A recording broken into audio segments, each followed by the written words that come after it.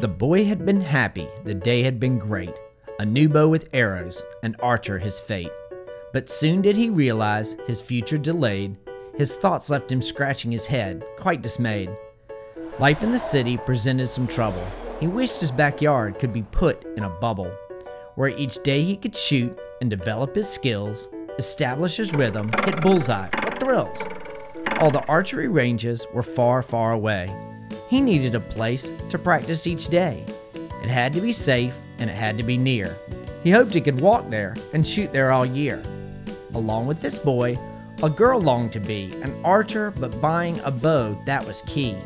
She'd read all the books where the archer prevails, and once at a camp where she'd hiked many trails, she picked up a bow at a range in the wood and riddled the target just like Robin Hood. Her mom, she was single and could not afford a bow for her daughter, the child she adored. Then one day she heard of a really cool place, an archery range that had plenty of space, where the kids and their parents could go just for fun, out of the rain and the snow and the sun. They even rent bows, the mom said to herself. They had them all waiting, arranged on the shelf. Now people who want to learn how to shoot can just rent a bow when they're lacking the loot. Urban archer's the dream of a middle school teacher. Beasley is his name and he's quite an odd creature.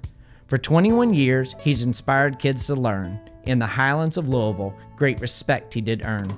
Now he'd like to open an archery range where everyone's welcome, the hip and the strange. On Bardstown Road in the middle of things, a lifetime of teaching experience he brings. To start this, he needs some help from his horde, from legions of students who face his whiteboard. Please donate to help him reach his objective, with help from supporters who know he's effective, and everyone else who believes in the creed that archery's a sport where all can succeed. Support urban archers, it's one of a kind. Keeping it weird, break free from the grind.